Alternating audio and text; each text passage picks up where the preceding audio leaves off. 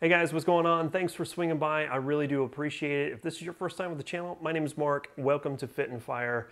It's awesome that you clicked on this video. That means a lot to me. If you haven't already, I'd ask you to consider subscribing to the channel, hitting that bell icon as well in case you want to get notifications of all the new stuff that's coming out. Give me a thumbs up and commenting down below. Best way to help the channel, as well as sharing this video. More than likely, I'm not going to get dumped into people's recommendation feeds, so it really would help. I would appreciate it. All right, so let's get into this video because I'm just floored. I can't believe that this happens. If you saw the thumbnail, obviously, you saw that people have now started stealing individual rounds from stores.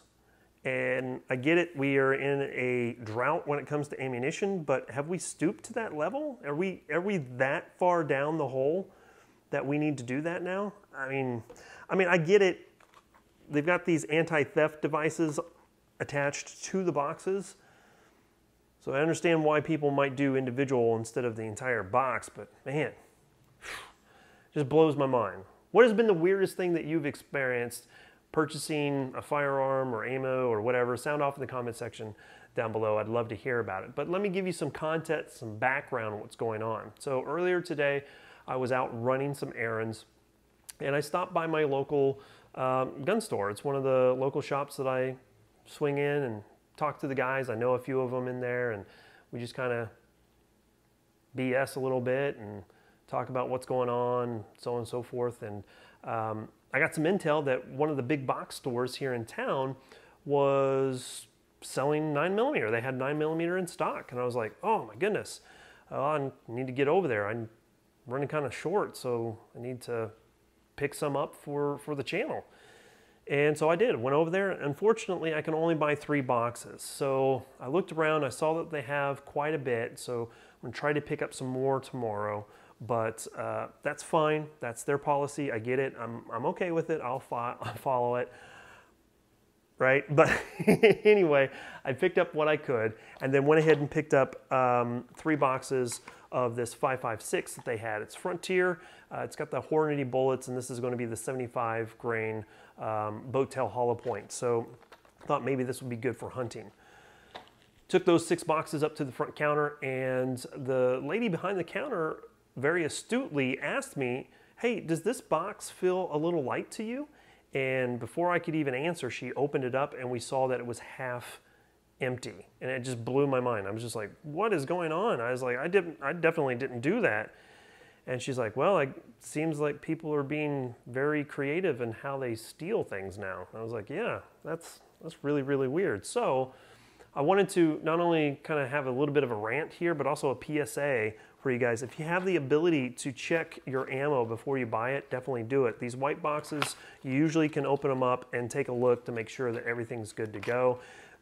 Obviously, if the store is okay with you doing that, make sure you do it in front of an employee so they know that you're not trying to steal it too. And then these boxes here, these are sealed. So if they're sealed, obviously you're good to go. But it's a lesson that I learned. I mean, maybe I'm naive.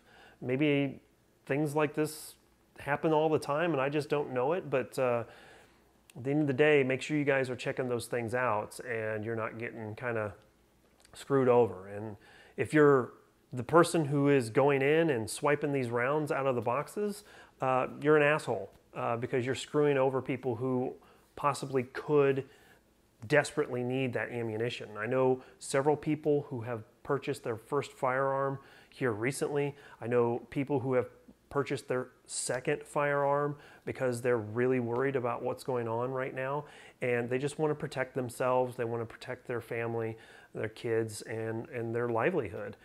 I know a couple single moms right now who are just struggling to get by and are worried about protecting themselves. So if you're doing this, stop, because you're screwing over the people who desperately need this stuff. Obviously, I'm buying what I'm supposed to buy when I can buy it, and I'm, in some cases, paying more than what I should, but that's to support the channel here and to bring you guys reviews. Now, my round counts have gone down because of everything. I'm trying to conserve as much as possible, but I'm trying to do things in a different perspective so you guys get more information out of less rounds being fired. So that's kind of my rant on what's going on. Let me know what you guys think. What's the weirdest thing that you've ever encountered at the gun store? Sound off in the comment section down below.